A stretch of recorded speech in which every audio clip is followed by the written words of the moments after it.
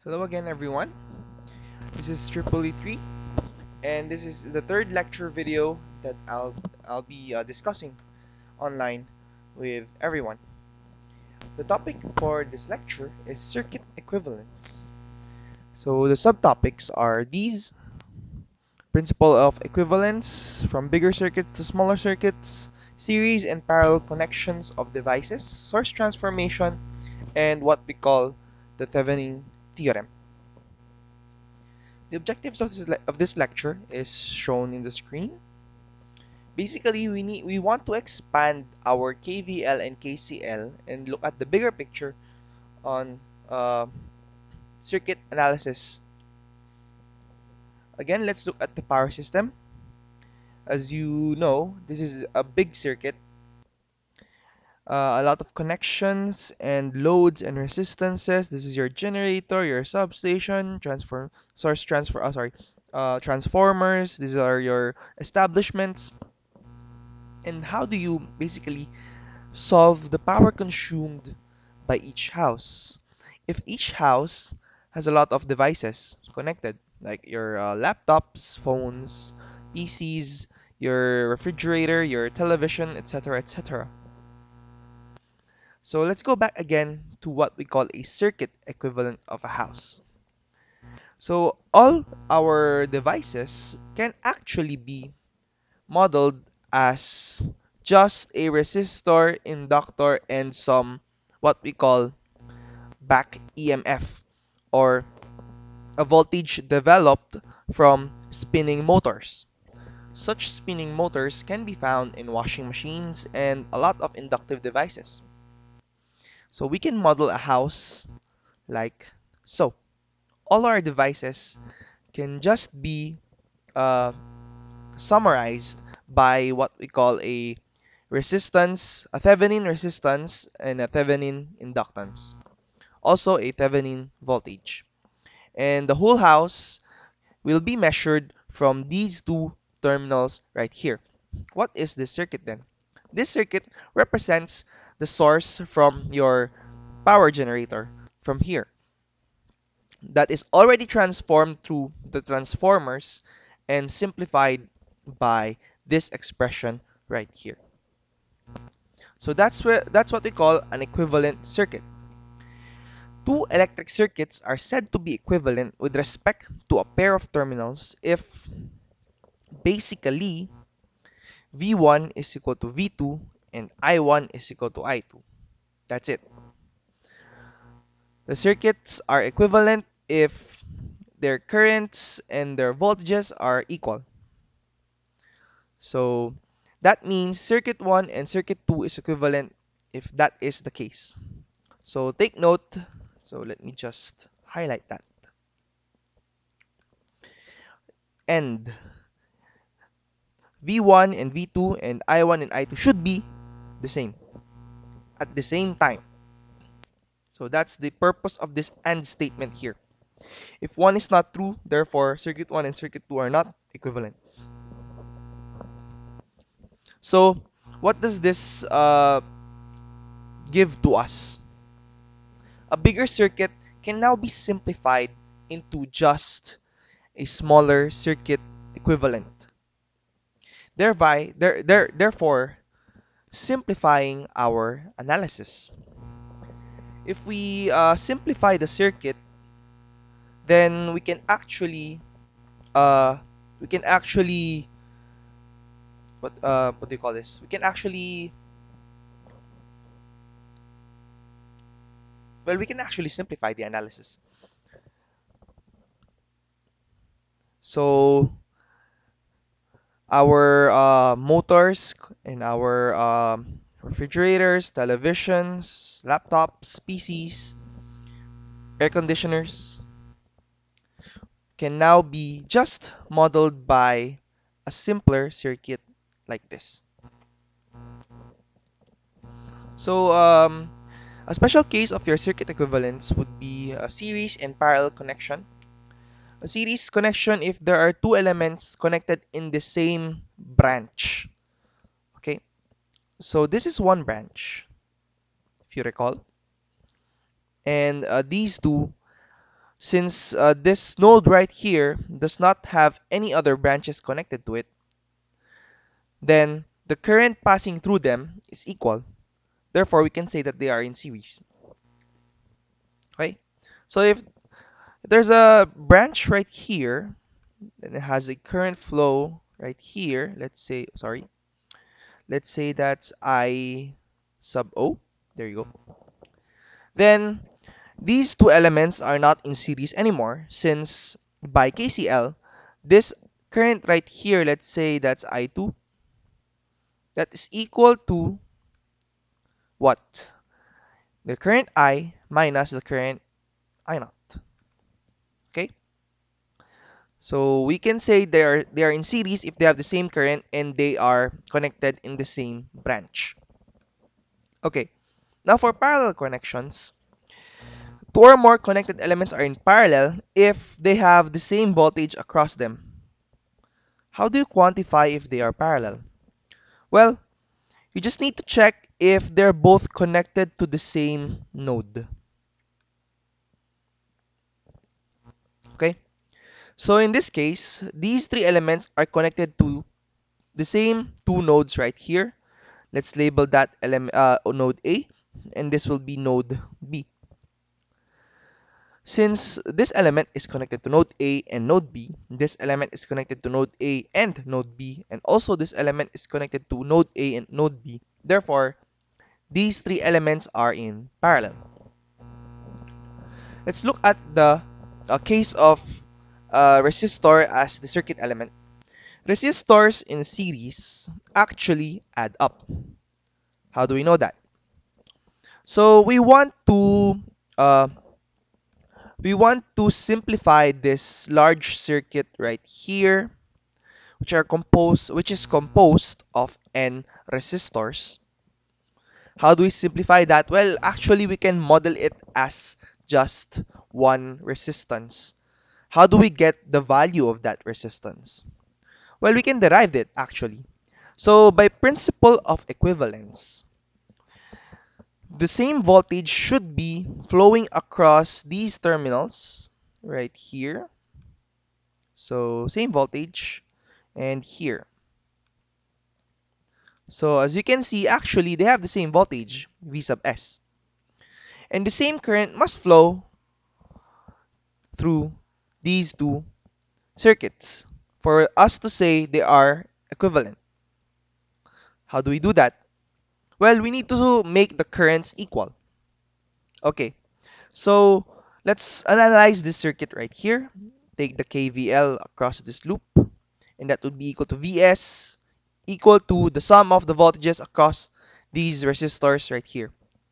So just note that the current direction is from here to here, therefore the resistances having the same current across them has this polarity set.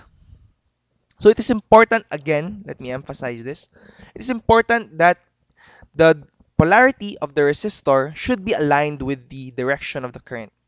And the current always flows from positive to negative on a resistor. So by KVL, we have this, and just substitute this to Ohm's law. Since they have the same current, IR1 is the voltage for V1, plus IR2, the voltage for V2, and so on and so forth. And it becomes I times the sum of the resistances R1 to Rn. So that is equal to your source voltage. Now let's look at this circuit. So if the direction of the flow of current is right here, then the polarity of the voltage is right like this. And let's say that's VR. Okay, let me just write that. There you go. So it's something. Okay, so VR. Then if we take the KVL on this loop right here, we get Vs is equal to VR. And by Ohm's law, VR is equal to I times R equivalent. Therefore, Vs is equal to I times R equivalent. So if they have the same current, and this is the same voltage, then we can equate these equations right here. If we equate these equations, the I would just cancel with each other. And we can say that for the resistors in series, well, the resistances just add up. if you have any questions, you can leave a comment on the video lecture. Now, for resistors in parallel, well, basically, all the resistances are connected to the same node. So, how to examine that again? Let's look at the node. The whole node is connected like this. So, the whole node is all of this, all the connections right there. So, and also, another node can be defined through this connection right here. So, all these resistors are connected in parallel. Let me just delete that. There you go. So, let's define then what we call the conductance, G. A conductance G is equal to the reciprocal of the resistance. Okay? So, that's 1 over R1 in this case. There you go. So the conductance is just the reciprocal of resistance. Then we have modified the Ohm's law. So instead of V is equal to IR, since R is equal to 1 over G, then I is equal to V times G. Okay, so now we use KCL on this node. So the sum of the current going in, so there's a current going in because of IS. The sum of the current going in is equal to the sum of the currents going out. So the sum is I sub s equal to the sum of I1 plus I2 plus until IN. Okay. Now, we have a voltage developed because of that current going in the network. So if we want to know what is the equivalent resistance or equivalent conductance of that, again, we need to make sure their currents are equal and their voltages are equal. For us to say there are circuits in equivalent. Okay, so the current going in is equal to the sum of the currents going out. And using Ohm's law, the current across this first resistor right here is equal to the voltage times G1. And the current, the current across this resistor is the voltage times its conductance G2, and so on and so forth. Take note that they have the same voltage because they are resistors in parallel. Therefore, we can factor out that voltage and get this expression right here, where the current going in is equal to the voltage developed across these resistors times the sum of their conductances. And again, we do the same analysis here, just Ohm's law. There's a current going in. Okay, there's a current going in this resistance. Then that current is equal to the voltage across that resistor times the equivalent conductance. And again, since we want them to be equivalent, this should be equal to this expression right here. And since the voltages are equal, then the equivalent conductance is equal to the sum of the conductances of your resistors. Okay? And since the conductances are reciprocal of the resistances, then let's just substitute that. The reciprocal of the equivalent resistance is equal to the sum of the reciprocals of the resistors in parallel. A special case is calculated using two resistors. Okay? And on your calculator, you can actually do this to get the equivalent of two parallel resistances. Now, for example, need to find the power supplied by the voltage source. If you want to know the power supplied by the voltage source, we don't care what is inside the circuit. We don't care about the voltage V2. We don't care about I2. We don't care about I4. We just need to know the power. How do we compute the power? It's equal to I sub S times 12 volts. Okay? So, we just need to solve the equivalent resistance of this network right here. And we'll get this current through Ohm's law, and we can get the power supplied by the voltage source. Okay, so how do you solve that? Well, first you take the parallel of 3 ohms and 6 ohms. So how do we get that? So the parallel of 3 ohms and 6 ohms is equal to this equation right here, which is equal to 3 over 6 and equal to 1 over 2. Therefore, the equivalent resistance is equal to 2 ohms. So now, this circuit just becomes one big resistance that is 2 ohms. How do I know if they were parallel? Well, again, let's examine the nodes. As you can see, so they are connected to the same two nodes. Now we can actually delete them, and now we're just left with 4 ohms and 2 ohms. And now they are in series. How? If I put a current across this resistor, the same current has nowhere to go but across the 2 ohms, and it exits on this branch right here, on this node right here, sorry, and it has nowhere to go. Therefore, these two resistances have the same current across them. Therefore, they are in series connection, and that's just 4 plus 2. The total is 6 ohms. So same logic is true with this one, 3 ohms and 5 ohms. Their equivalent resistance is 8 ohms. Sorry, bad handwriting. Anyway, so that's 6 ohms and 8 ohms now in parallel. How do I know if they are in parallel? Well, let's clean up. Let's redraw the circuit. Okay, so let's redraw.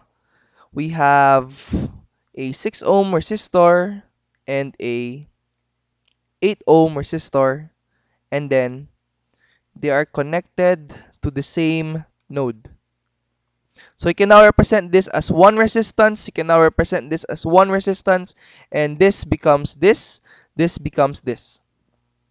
Okay, so this is 6 ohms, this is 8 ohms, they are in parallel. So how do we know if they're in parallel? They're connected to the same two nodes. Recall. Okay, so that's 6 ohms and 8 ohms. We can compute for the equivalent resistance of that through this equation. 1 over 6 ohms plus 1 over 8 ohms. That is equal to what? 7 over 24. And take the reciprocal of that. The equivalent resistance is 24 over 7. There you go. So please verify. So that would be something like this. Okay, so this is the equivalent resistance of this network. And now we can compute for the power. How? First, we need to solve for the current. So by doing KVL, this circuit is now simplified to just your source and your resistance. There you go. Okay, so source and resistance, do KVL. If this is your current flow, then the voltage developed across the resistor is something like this. So that becomes 12 is equal to the equivalent resistance times the current flowing through it, which is IS. So how do we solve for IS? Well, if we take the KVL, that's the voltage across the equivalent resistor. Let's say it's V1. Therefore, V1 is equal to 12 by KVL. And that's the voltage across the resistor. Sorry. V1 is equal to 12 volts, which is equal to the current across it times its equivalent resistance. Oops. There you go. So 12 volts is equal to 24 over 7 times IS. And then IS can now be solved.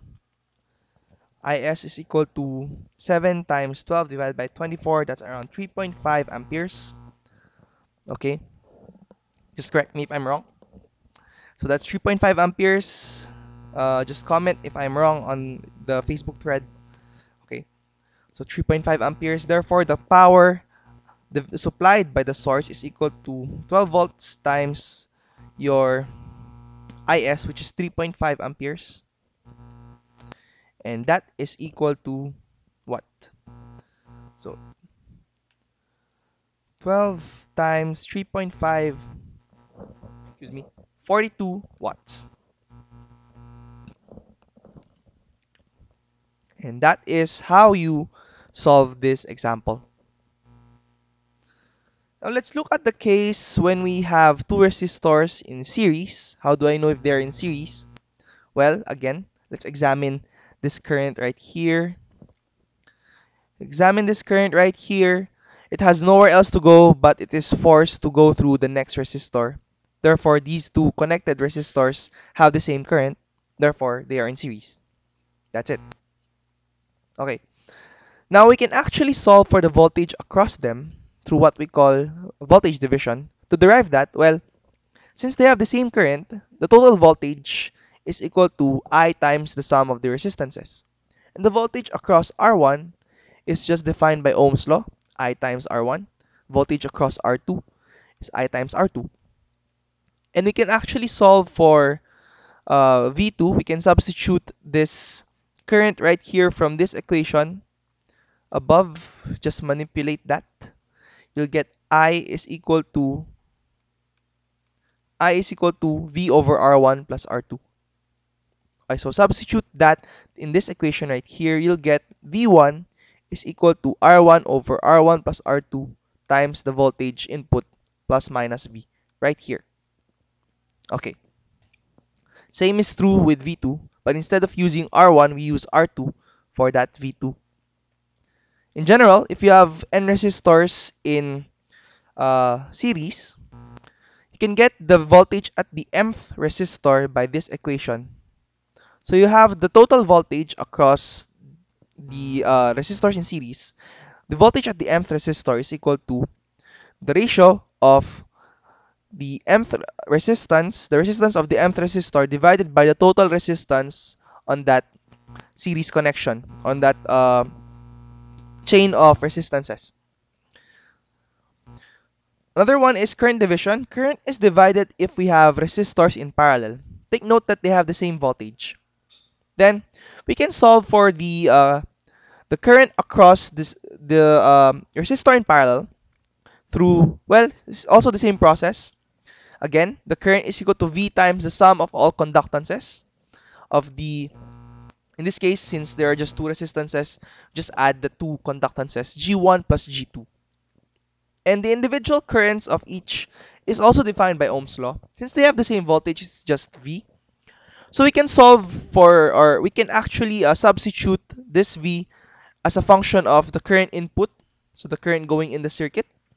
So that is through just cross multiplying this equation to the other side, and you can actually get the current on the ith branch, in this case the first branch, that is equal to the ratio of the conductance divided by the sum of all conductances times the current going in.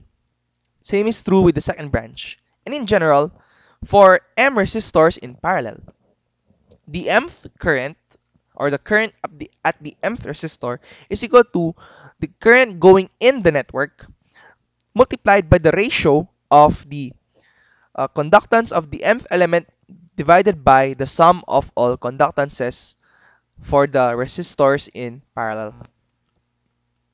So for example, find V out in the speaker circuit below.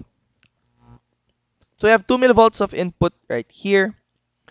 And how do we know the value of V out? Okay. So, okay. To solve that, well, first you need to get Vx, since Vx defines the value of the current right here. Okay. So Vx is equal to, how do you solve it? Well, that's just voltage division. You just divide Vx between 500, oh, sorry, you just divide this 2 millivolts between 500 ohms and 2 kilo ohms.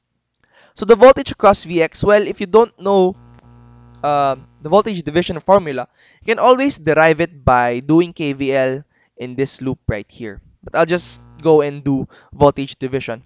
So Vx is equal to the ratio of the resistance of Vx divided by the total resistance of the resistors in series.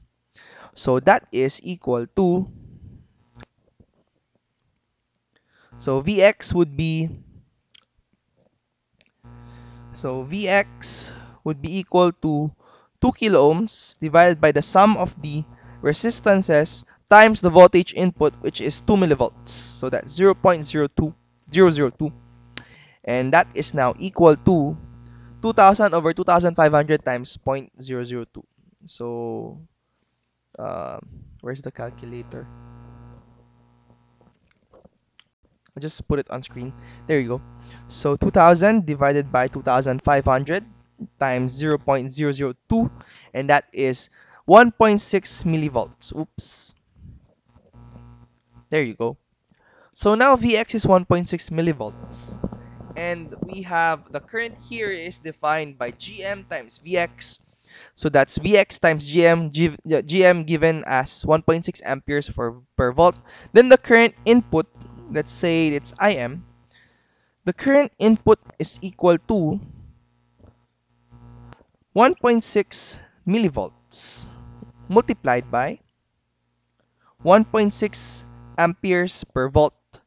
So this is amperes per volt, or it's actually also the same as milliamperes per millivolt. And that is now equal to, the current is now equal to 1.6 times 1.6. Let's use the calculator. 2.56 milliamperes.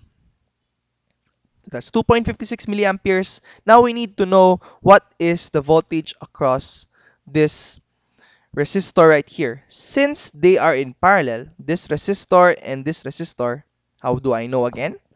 Well, they are, sorry, let me delete that. Well, they are connected to the same node. So we can actually solve for the voltage. This voltage right here is equal to the voltage right here since they are in parallel. Well, I can just collapse it to one resistor. So the equivalent resistance of that is equal to, sorry, the equivalent resistance can be solved like this. 1 over 75,000 plus 1 over 10,000. So you can just solve that. 1 over 75,000 plus 1 over 10,000. And that is 1 over the equivalent resistance. So let me just write that. 1.133 times 10 raised to minus 4. There you go. So 1 divided by that.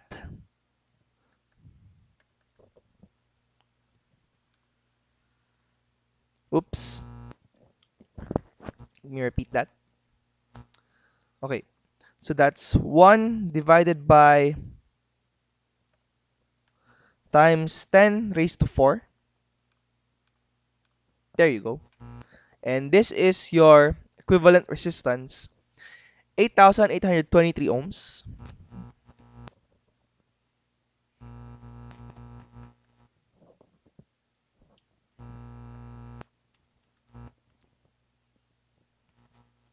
There you go.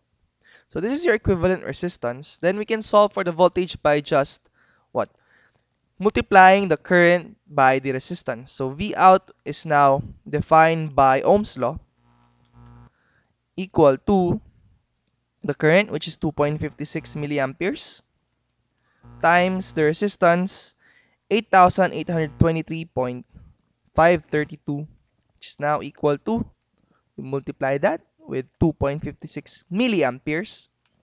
So you'll get 22,588 millivolts, or 22.58 or 22.59 volts. That is your answer.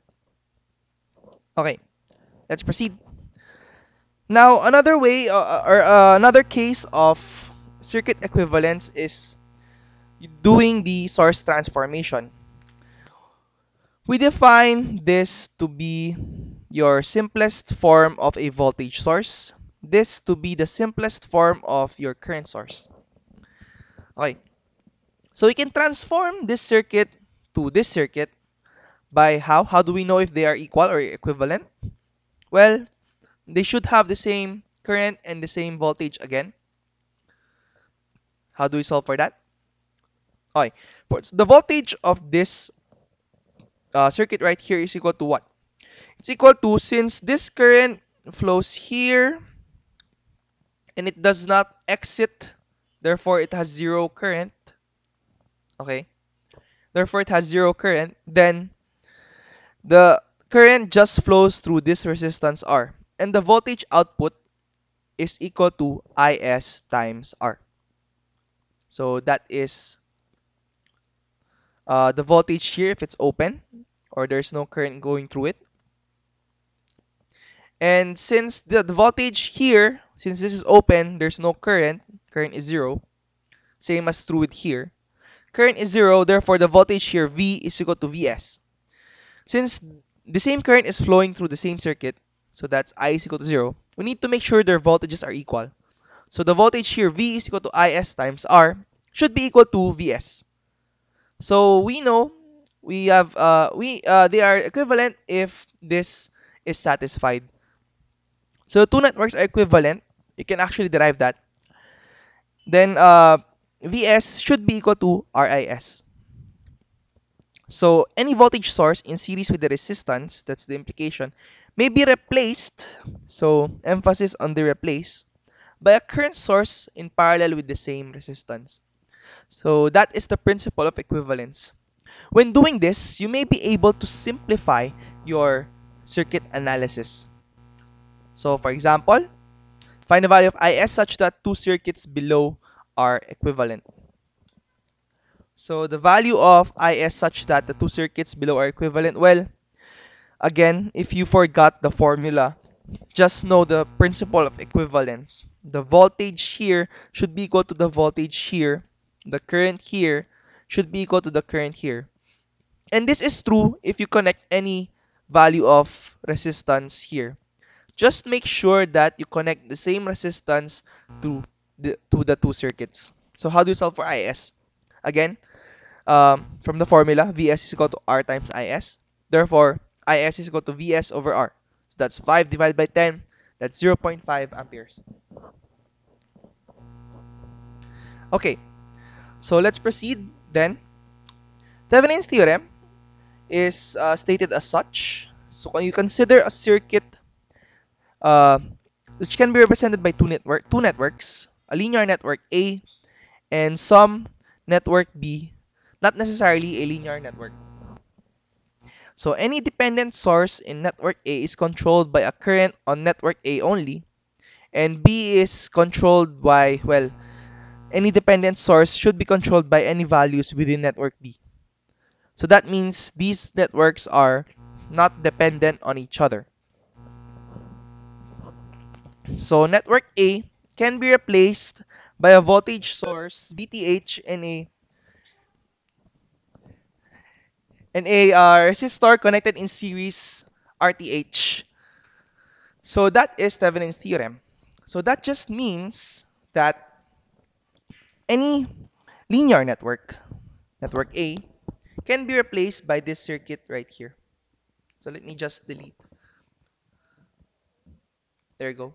So basically, any linear network can be represented by this circuit right here. So any complicated network can be replaced as such, therefore simplifying your circuit analysis. Okay. So we can replace network A by this circuit, which has what we call a Thevenin voltage and a Thevenin resistance, and connect it to network B and still have the same behavior as network A.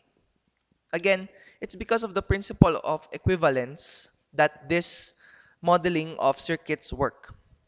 If this Thevenin network is not equivalent to your network A, then the behavior of network B changes because of that. Okay, so what is VTH first? VTH is what we call an open circuit voltage from terminal X to terminal Y with network B removed. Okay, so it's not an open circuit if you connect network B at all. So you need to remove it first and make it open. What's the property of an open circuit again? If it's an open circuit, then the current passing through here is equal to 0. There you go. Thevenin resistance is the equivalent resistance from terminal X to terminal Y, looking into network A with all independent sources reduced to zero. Okay, so let's look at how to basically transform any network to its Thevenin equivalent. First, we need to remove network B. So removing that, you will have an open circuit across terminals X and Y. Two is you find the voltage across terminals X and Y. We call it the open circuit voltage. The Thevenin voltage is equal to this open circuit voltage right here. RTH is actually more complicated to find. So just note that it's just the same network, but it's open. Okay, so this is open. So there are actually three methods of solving RTH. Of course, first you remove network B. Next is you zero out all independent sources. There's a voltage source. It's replaced with a short circuit. Since a short circuit has zero voltage, if there's a current source, then replace it with an open circuit, since an open circuit has zero current. Okay, so that's different. So now after that, you will find the equivalent resistance across terminals X and Y. And that resistance is equal to what we call the Thevenin resistance. Next is you remove network B. That's the next method. Find the open circuit voltage across X and Y. Connect X and Y using a conductor, which means you're shorting out X and finding ISC, or short circuit current. The ratio of VOC and ISC is the Thevenin equivalent right here. So let's examine both methods. So let's look at the circuit. So if you look at the first circuit right here, look at the first circuit right here. Imagine this network B is removed. Then, oh wait, maybe better if we use, yes, it's better if we use this. There you go. So if this is open, then the current across this is zero.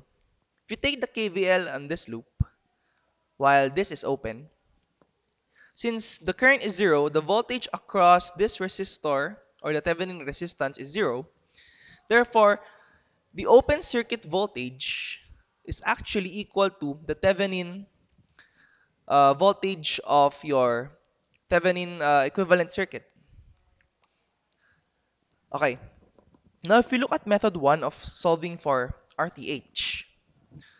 So method 1 of solving RTH, zero out all independent sources. What happens with that? If you zero out all independent sources, Vs, or the Thevenin equivalent voltage, will become zero. So if you zero that out, you can solve for R. So it's just R that is left.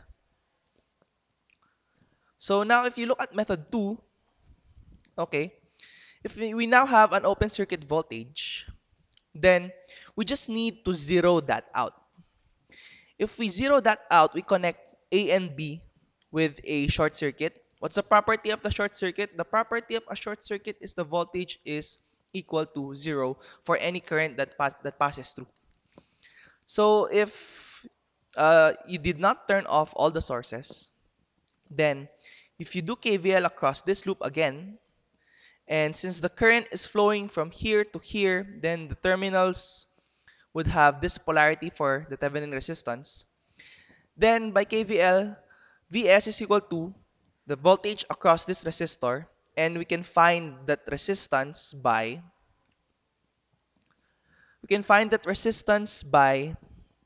Ohm's law. So this is shorted, therefore this is what we call a short circuit current. Okay, so short circuit current, then the Thevenin resistance is equal to the Thevenin voltage divided by the short circuit current. That's method 2. Method 3 is again remove network B, so you have an open circuit. And between the terminals X and Y, insert a 1 volt voltage source. Okay? So usually it's 1 volt for easy computation. And you can now find IS, the current that will pass through the inserted voltage source. So RTH equals the ratio of VS and IS. Okay? So to model that, actually,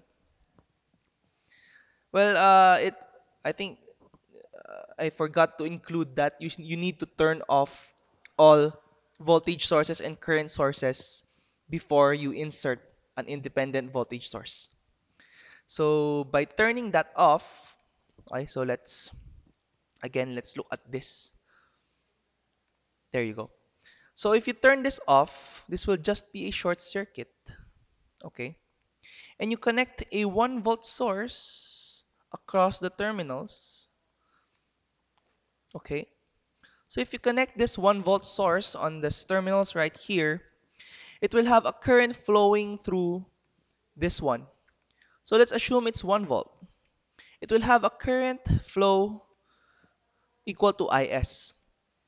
And we can actually solve the Thevenin resistance again by KVL.